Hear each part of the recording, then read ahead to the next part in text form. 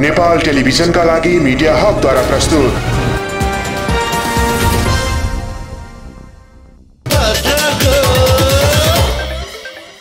We are here for yours.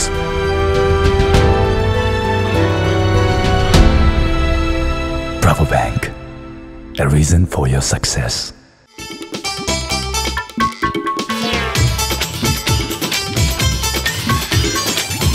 भुङ्गा घरको लथालिङ्ग चाल भो, जहाँ हेर जता हेर भाँड भैलो हाल भो।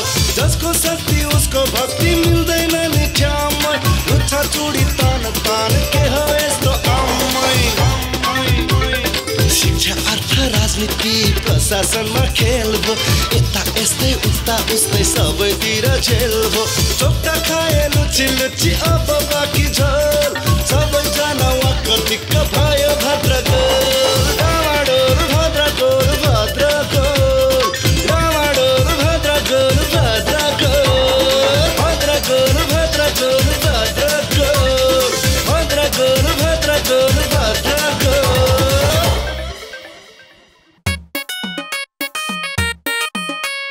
मेरो छोरी हेर्न आएको केटा चाहिँ को? म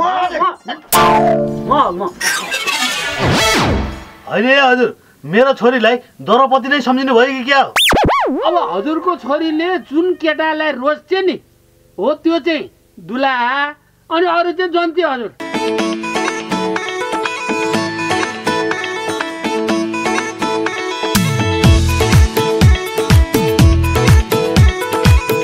म के राम्री छु र, झन् मेरो साथी कति राम्री छे, उसको त नामै अप्सरा हो र। फोन नम्बर दिन मिल्छ अप्सराको? मिल्छ, किन नमिल्ने? अनि जागिर बिजनेस के छ नि हजुरको? अब नेपालमा सानोतिनो बिजनेस के गर्नु है, अब विदेश गएर डलर थाप्नु भनेको। तर तिमीलाई बिहे गरेपछि विदेश के जानु? लौ, मनको लड्डु घिउसँग खाइसकेछ केटोले त। हेर न, म राम्रो पनि छैन, किसान हो, घाँस गोबर गर्नुपर्छ, खेतबारीमा काम गरेर पसिना बगाउनु पर्छ। हेलो, अप्सरा छैन? म कोही अप्सरा सप्सरा होइन, म तोप कुमारी हुँ, जसलाई तिमी भेट्न आएको थियो। तिमी जीवन साथी होइन, गाला र छारा राम्रो भएको केटीको खोजीमा रहेछौ। प्यारो लच्छु, म तिमीलाई धेरै माया गर्छु, बाहिर रिसाएर जति गाली गरे पनि, तर तिम्रो जागिर पेसा छैन। त्यसैमाथि सौतिनियामा घरमा छिन्, त्यसैले तिमी आफ्नो आधा अंश लिएर बुबा आमासँग छुट्टै बस्यौ भने म तिमीसँग बिहे गर्छु। उही तिम्री हेमा।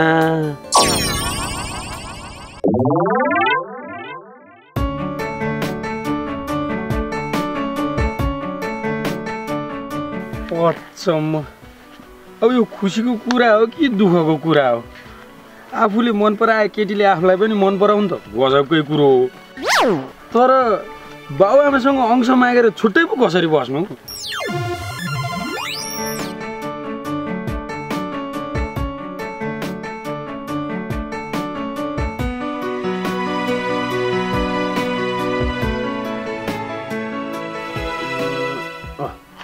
बिहे नहुन्जेल छुट्टै बस्नु पर्यो, बरु बिहे भएपछि सँगै बसौँला। बाउको पनि म एउटा छोरो, मेरो पनि त्यही एउटा बाउ, भेला गर्नु पनि नहुन्छ, छुट्टै भयो भने त भइहाल्छ। हो, बाउसँग अहिले गएर कुरो गर्छु म।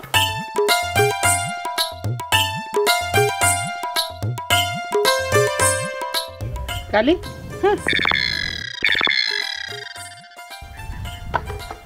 अब सधैँभरि यसरी रिसाएर चाहिँ पेट भरिन्न क्या रे? अनुहारीमा खाजा लिएर आउने होला भनेर चाहिँ कुरेर बसेको, ऊ चाहिँ यहाँ मुख खुलाएर बसेको छ। के भन्ने खै?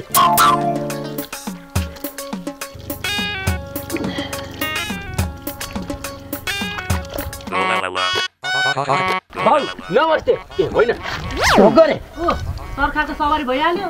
खाजा पानी तातो चिसो के खानु मन लाग्छ आफ्नै छोरालाई भने हुन्छ। खुरुक्को अंश दिनु मलाई, नला तल अंश पुयो, तल अंश अब स्याला सम्झी जाबो। एउटा केटीले चाहिँ भने भन्दैमा त चाहिँ एक्लो छोरो भएर आफ्नै बाउसँग अंश माग्न आउने? न कुनै पेसा छ, न कुनै हिलम छ, दिनभरि लखर लखर लखर गाउँमा डुल्नु छ, फेरि घरमा आएर पनि टोलाउने। अचम्म, बिहे गर्नु परेन स्वास्नी पाल्नलाई? भइगयो नि त हजुर वरिष्ठ हस्त नमस्ते। अब कुनै इलम पेसा भएको भएदेखि तँलाई केटी दिनेहरूको लाइन लाग्छ। अब बेला राम्रोसित पढाए भएदेखि जागिर पनि पाउँथिस्, कुनै इलम पनि गर्थिस्। अब अहिले न तेरो कुनै पेसा छ न इलम, अनि कहाँ पाउँछस् केटी बिहे गर्नलाई? केटी त पाइयो के बाउ, तर एउटा समस्या आइलाग्यो। समस्या आइलाग्यो? होइन के समस्या आइलाग्यो? अब केटी पाइसकेपछि त मन्दिरमा गएर पनि बिहे गर्न मिल्छ नि। जागिर पेसा नभएर भन्दा पनि साउदिनी आमाको कारणले चाहिँ नपाएर चाहिँ केटी मैले। म छुट्टै बस्ने हो, खुरुक्क मलाई मेरो अंश दिनु त।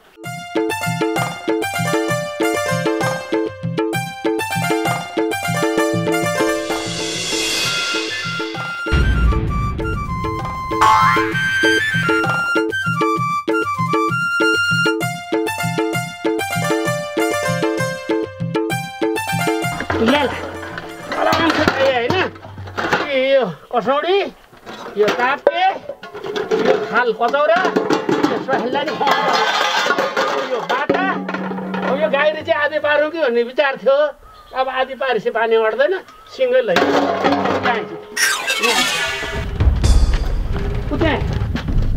त्यहाँ जङ्गलको छेउमा एउटा बाँधो बारीको पाटो छ। हो त्यही बाँधो बारीको पाटो चाहिँ खनी खोस्री गरेर खा, यही हो तल अंश। यस्तो यो बाटा साटा थाल कचौरा यो बाँझो बारी चाहिँदैन बाउ मलाई। भएको आधा सम्पत्ति सुन चाँदी पैसा सर्लक्क मेरो नाममा गरिदिनु पर्यो।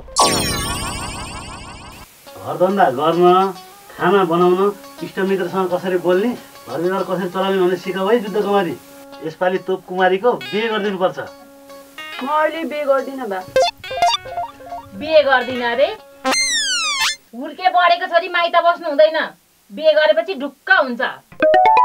बुढो यसपालि जसरी भयो नि यसको बिहे गरिदिनु पर्छ। अस्ट्रेलिया आउने 3 जनामा कुन चाहिँ मन पर्यो तँलाई? मैले मन पराएर भो, जीवन बिताउने छोरीले हो, उसले मन पराउनु पर्यो नि। तँलाई कुन केटो मन पर्यो तोप कुमारी? मलाई कोही पनि मन परेन। 2 जना आवारा जस्तो थियो, एउटा सोझो भनेको त्यही पनि खेतीपाती र गाई बस्तुको मात्र कुरा गर्ने। अनुहार खासै नपरे पनि तँलाई 3 नम्बरमा भेट्न आउने केटो इमान्दार छ जस्तो छ। तँलाई त्यसले खुसीले पाल्छ तोप कुमारी। म त्यसको घर हेरेर आउँछु।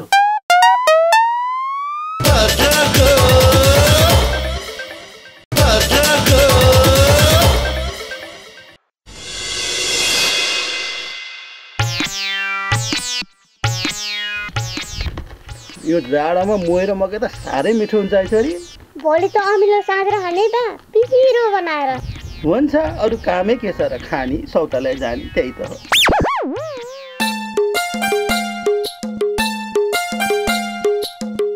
नमस्कार। ओहो नमस्कार। तपाईँलाई त चिनिन त मैले। म डाँडा गाउँको बस्नेत काजीको छोरा। यो गाउँमा ठेउके भन्नेको घरमा बेच्ने खसी छ अरे, कुन चाहिँ होला? यताबाट उक्लिएर दायाँ लाग्नुहोस्, अनि त्यसपछि तल झर्नुहोस्, अनि दाहिनेपट्टि लागेपछि पहिलो घर नै ठेउकेको हो।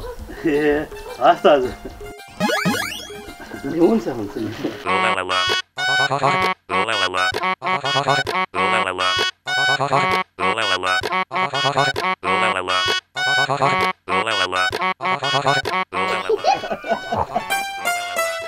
यो मान्छे खसी खोज्न आएको चाहिँ पक्कै होइन।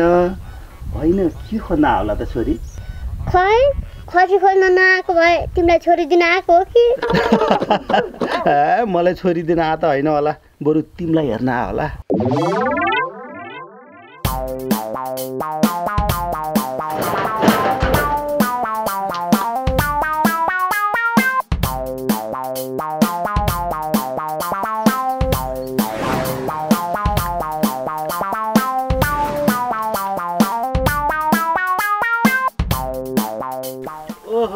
नमस्कार हजुर।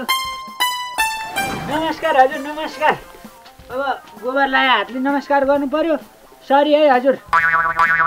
जाउँ हजुर, घरतिरै बसेर कुरा गरौँ है। जाँदै गरौँ आउँछ।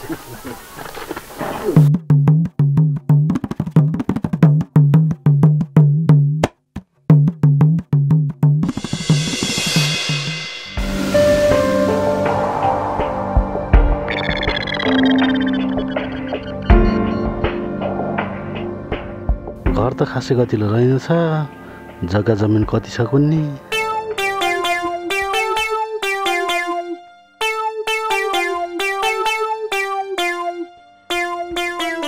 बसौँ हजुर बसौँ। अब के गर्नु, खेती किसानी गरेपछि यस्तै हो, सफा सुगर भएर बस्नु नपाइने। अब गोबर माटोसँग नखेली खान पाइँदैन हजुर।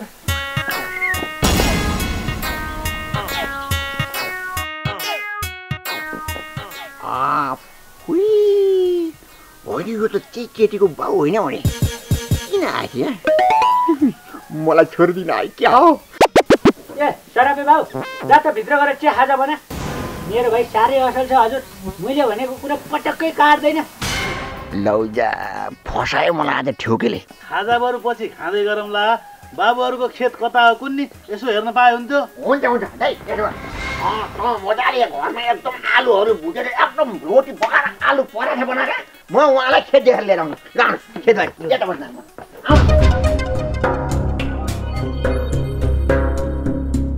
तले भाउन्न हुन्छु म। हाम्रा बाउले घर चाहिँ गत्लो बनाएन नि हेर्नु, तर जग्गा जमिन चाहिँ प्रस्ताव जोडेर जग्गा जमिन हुनु त एकदम राम्रो कुरो।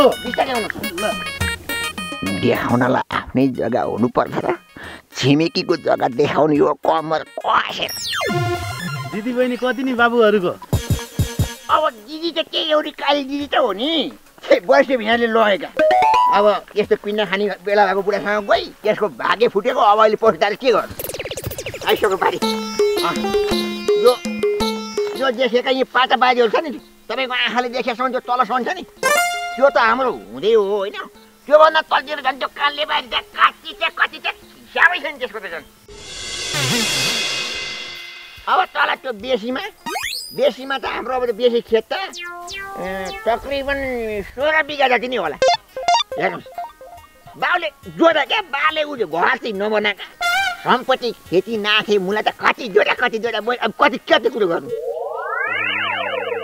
16 बिघा यति भए त भइगयो नि। छोरीले साह्रै सुख पाउँछ। छोरी त यही घरमा दिने हो, अरू के चाहियो? ए बाउ बाहिर निस्क त तिमी। हेलो बाउ कहाँ गयो? ए बाउ बाहिर निस्क। किन कराउ त यो दुनियाँ हँसाउने गरी यो स्याला सम्झी। ए बाउ मेरो माग यहाँ सुन्मै नै भएन त कि म तिम्रो छोरै होइन? होइन भने होइन भन, म आफ्नो सुरु गर्छु। हो भने आधा सम्पत्ति खुरुक्क मेरो नाममा देऊ त। के चाहियो? हुन्छ तँलाई जे मन लाग्छ गर जा। म बाँचुन्जेल तँलाई एक पाइ पनि दिन्न। म मरिसकेपछि जे गर्छस् गर। आफूलाई मन पर्यो कि मायालु पाउनलाई अंश चाहिएको छ, तिमी मरुन्जेल त म नि बुढो भइहाल्छु नि। भनेपछि मैले समाजै बोलाउनु पर्ने भयो नि त। जा बोला, समाज बोला नि बोला, तेरो बाउ हजुरबाउ जो बोला नि बोला जा गइहाल। बाउ त तिमी नै हो क्यारे नि, होइन र? मरेर लाने होइन क्यारे, खुरुक्क आधा अंश मेरो नाममा पास गरेर दिए भइगयो नि। बाँचुन्जेल दिन्न भने सुनिन, जा गइहाल यहाँबाट। भन बाउ, तिमीले मलाई तिनता र तित्ताको उनी गरी हानेको छौ। म सारा गाउँले बोलाएर तिमीलाई तोरीको फुल देखाउँछु। बाबुहरूको जग्गा जमिन यति धेरै रहेछ, दाजुभाइ मिलेर यसो बाख्रा फार्म गाई फार्म गरे भइगयो नि। यत्रो जग्गा जमिन रहेछ, ब्याङ्क कहाँ धितो राखेर आइहाल्छ नि। अब स्वाद आउँछ। खै तपाईँहरूको लाल बजार ल्याउनुहोस् त, लोन निकाल्ने काम मेरो भयो। विषयले भाउन्न हुन्छु म। तपाईँ ब्याङ्कको कर्मचारी हो क्या हो? यो ब्याङ्क लोन, यो बाख्रा पालन भैँसी पालन केही पनि गर्नु छैन मलाई। खासमा यहाँ तपाईँ के को लागि आउनु भएको त्यो चाहिँ भन्नुहोस्। तपाईँ उहाँ जग्गा किन्न आउनु भएको कि मान्छे चिन्न आउनु भएको? वास्तवमा म छोरी दिनको लागि केटाको घर हेर्न आएको। आजकलको जमानामा जागिर व्यवसाय नभएको केटालाई छोरी दिँदा घर कस्तो हो केटो कस्तो हो बुझ्नु पर्यो नि। सरापे बाबुले धेरै जग्गा जमिन देखाउनु भयो, आफ्नो हो कि अरूको हो भनेर यसो लाल बजारेर बुझ्न खोजेको। हेर्नुहोस् हजुर, थुप्रै धन सम्पत्ति भएको केटालाई छोरी दिँदा पनि केटो खराब परेर केटीहरूले दुःख भएको थुप्रै घटनाहरू छन्। धन सम्पत्ति नभए पनि यो गाउँको ओन्ली वान एकदम होनहार इमान्दार केटो म।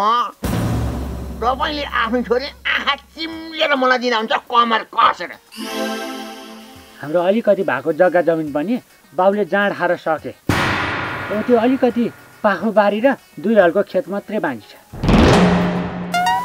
रिसले पाउनु हुन्छु म सत्य डग्दैन असत्य टिक्दैन भन्ने थाहा छैन तँलाई किन अर्काको बारी देखाएर मरे अब मलाई के थाहा थियो यो कुविन्डे बुढोले अर्का लाज पुर्दै हेर्छ भन्ने कुरो अब तँभन्दा अलिकति ह्यान्डसम मै छु क्यारे छोरी त पक्कै मलाई दिलायो भनेर अर्काको बारी देखाएँ मैले मुखले भनेर हुँदैन बाबु छोरीको भविष्यको ग्यारेन्टी त चाहियो नि त्यसै छोरी दिने कुरो त भएन त्यस्तै अप्सरा जस्ती छोरी के हेरेर दिने खै कुरा मिल्ला जस्तो लागेन म चाहिँ लाएँ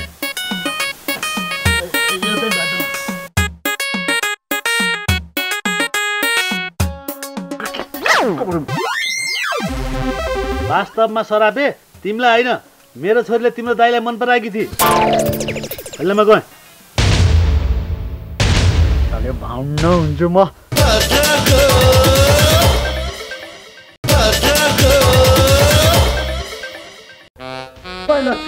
तँलाई अहिले अंश चाहिँ किन चाहियो त्यो पनि राजीनामा पास गरेर खासमा मेरो सौतिनी आमा छ भने सबैलाई थाहा छ होइन उहाँले पनि आफ्नै सन्तान चाहनु भएको छ अब मेरो सौतिनी आमाले एकैचोटि जुम्ला छोरा जन्माइदिनु भयो भने त मैले पाउने आधा सम्पत्ति त खलात खोलोते जान्छ यही कारणले गर्दा मैले केटी नपाएको त्यही भएर मैले अंश मागे होला यस्ता सन्तान हुनुभन्दा त गर्वमै तुइनु बेस तिमी एउटै त हो नि न दिदी बहिनी छ न दाजुभाइ छ उल्टै बाउआमा पाल्नु पर्ने छोरोले अंश चाहियो भनेर समाज बोलाउने हो हेर नि त आफै त्यस्तो चिठी लेख्छे अनि ठिक्क पारेर कुरा गर्छे होइन कस्तो नौटङ्गी जाने कि भाउन्न हुन्छु म गरेर खान चाहिँ पाउनुपर्छ राजीनामै गरेर दिनुपर्छ भन्ने छैन के बिनाजु बाउआमाले हुर्काउने बढाउने पढाउने गरेपछि के को अंश आफैले कमाएर पाउनुपर्छ स्वास्नी अझै लाज लाग्दैन बाउसँग अंश माग्नु तँलाई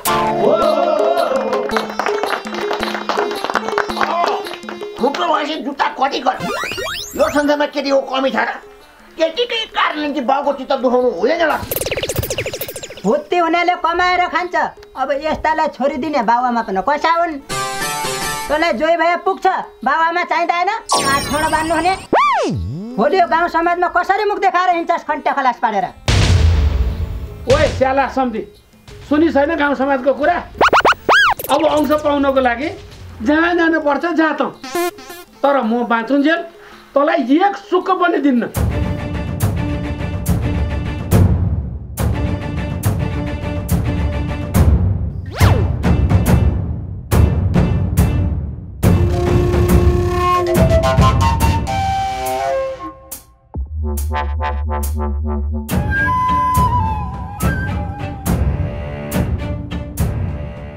योसँग त हामीसँग लेभल मिल्दैन भन्दै थिइस् त अब त सँगै बसेर पिउनु परेको परेन लच्छे अचम्म तँलाई माथि तनाव नदेन यार त्यो अस्ति दौचरी भन्दा ठुलो कुरो केही छैन यो संसारमा तिकी त्यस त्यस पारेर तैले एकदमै ठिक भनेस् जसरी किरे यो गोलो छाला चिल्लो छाला भएको केटीसँग लभ गरे पनि बिहे गरे पनि हाम्रो यो जुन दोस्ती यादी छ नि यो कहिले भुल्नु हुँदैन बुझ्यो भुल्नु हुँदैन मलाई छ नि यो लच्छुको तनावले छ नि एकदमै टेन्सन भएको छ होइन खोइ एक गिलास भर्दै यार हाल्दे सम्म यहाँ भर्यो ओए लच्चु के है त्यो बाउसँग अंश लिएपछि मात्रै बिहे गर्छु भन्ने चाहिँ केटी को रहेछ त्यो त अलिक भन्छ मिल्दैन यार त्यसो भए तँ हाम्रो साथी होइनस् साथीसँग मनको कुरो खोल्ने हो भएको कुरो बोल्ने हो कि होइन म भन्छु के भन्छु तर सही समय आएपछि मात्र यो लक्ष्यको तनावले छ नि मलाई एकदमै टेन्सन भएको छ फेरि एक गिलास थप्दै शीतल भयो अलिक जान्छु अझ अलिक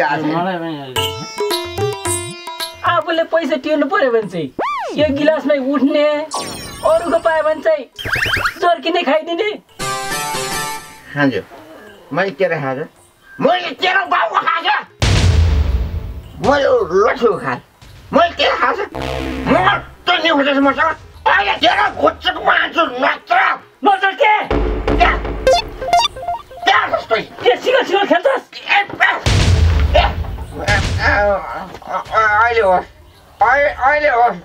खेल्छु कहाँसँग खेल्छु है तर यो खाइसकेपछि प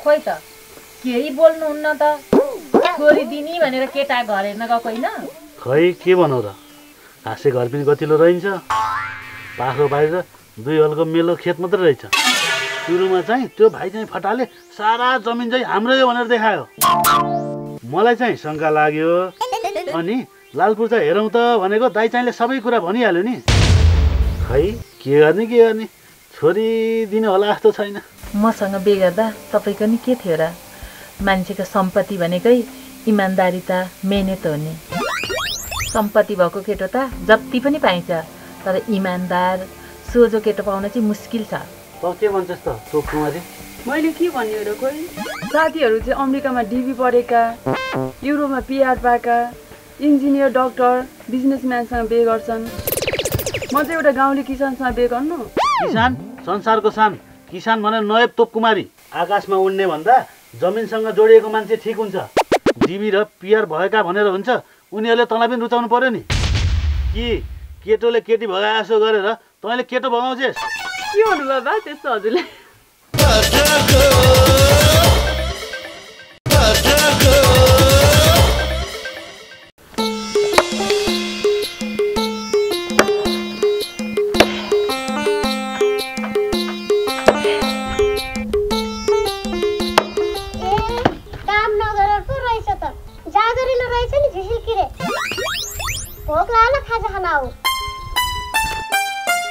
ओहो साह्रै भोक लागिरहेको थियो बेलैमा ल्याउनु भएछ खाजा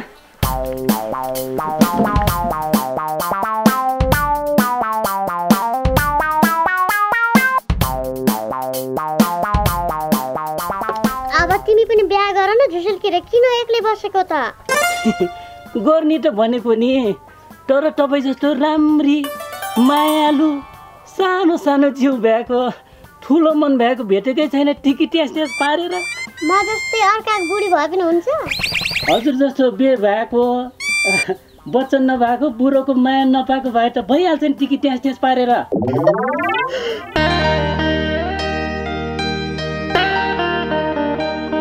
तिमी मेरो म तिम्रो माया चोखो छ हाम्रो सधैँ सधैँलाई भुली गए पाप लाग्ला ओ भुली गए पाप लाग्ला लौ यो बन्चरो त मेरो हो बन्चरो कहाँ गयो भन्दाको त ए काठोडा बनाले पो चोर्याएको रहेछ यही गाउँमा त केही सामान जोगाउनै नसकिने भयो खन्ट खलास पारेर एकैछिन देऊ न खन्टे बरु म तिम्रो घरमा आफै ल्याइदेऊला नि ए देउला ढुङ्गामा हानेर सारा मेरा बन्चराका धार बाइगे अर्काको माल पाएपछि त्यसै अन्य काठौडा बान्ना हुने चोरेर पो ल्याएको बन्चरो फेरि समाउला नि पुलिसले यहाँ कसैले अर्काको मन चोर्दाखेरि त केही भएको छैन पुलिसले त समातेर के गर्छ र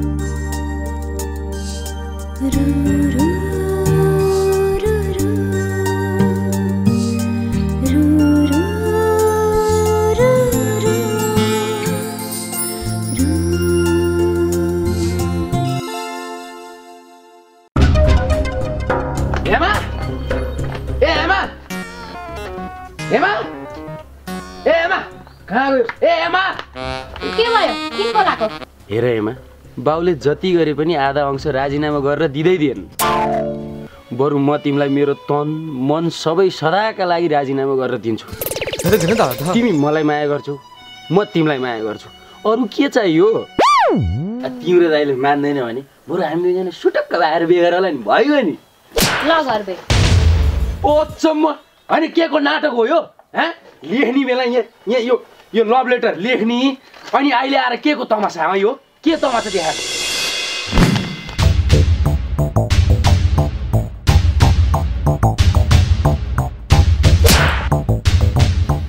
यस्तो चिठी लेखेर मेरा अगाडि नाटक गर्दै त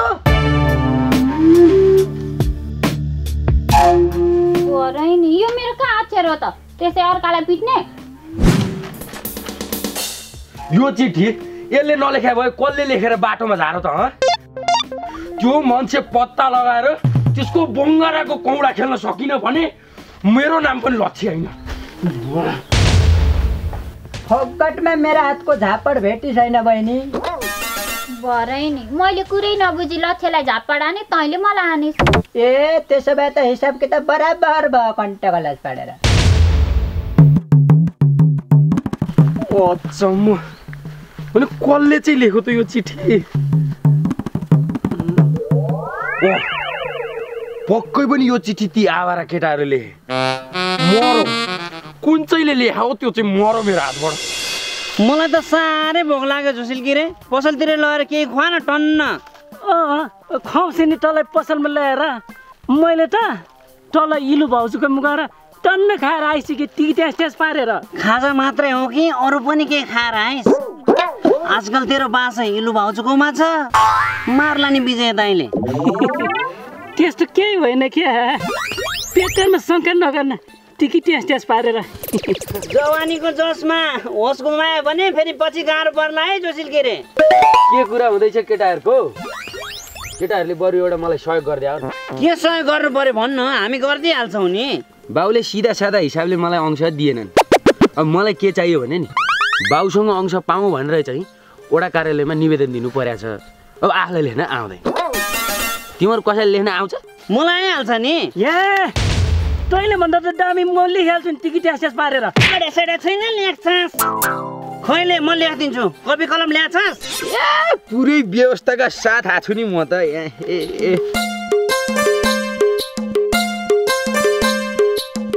यहाँ छ ल चटक्क यहाँ लेख त। श्रीमान वडा अध्यक्षज्यू,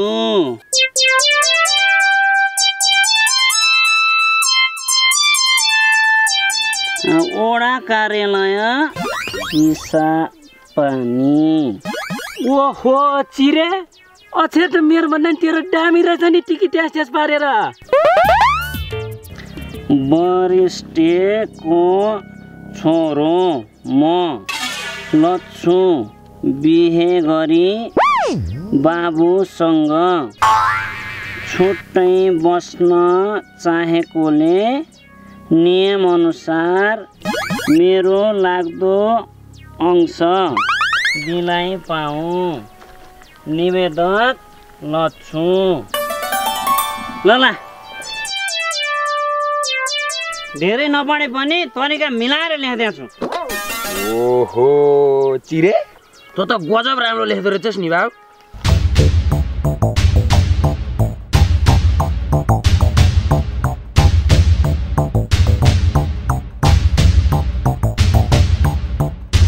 ए भनेपछि यो चिठी तैँले नै लेखेर रहेछ होइन त हेमालाई?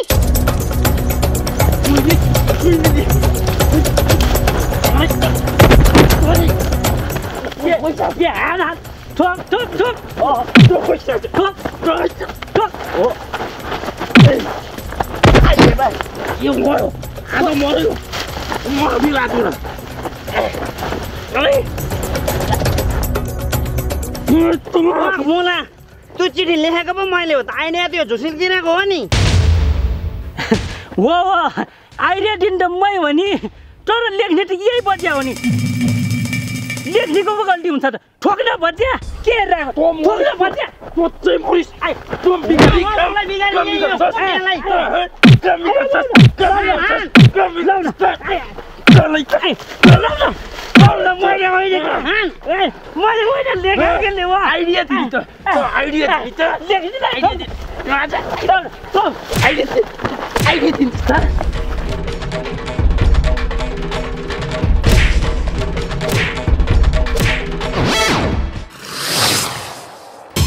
भुङ्गा खरको लथालिङ्ग चाल हो।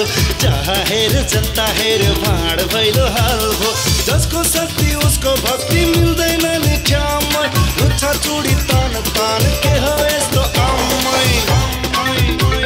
भद्रगोल भद्रगोल भद्रगोल भद्रगोल भद्रगोल भद्रगोल भद्रगोल। We are here for yours.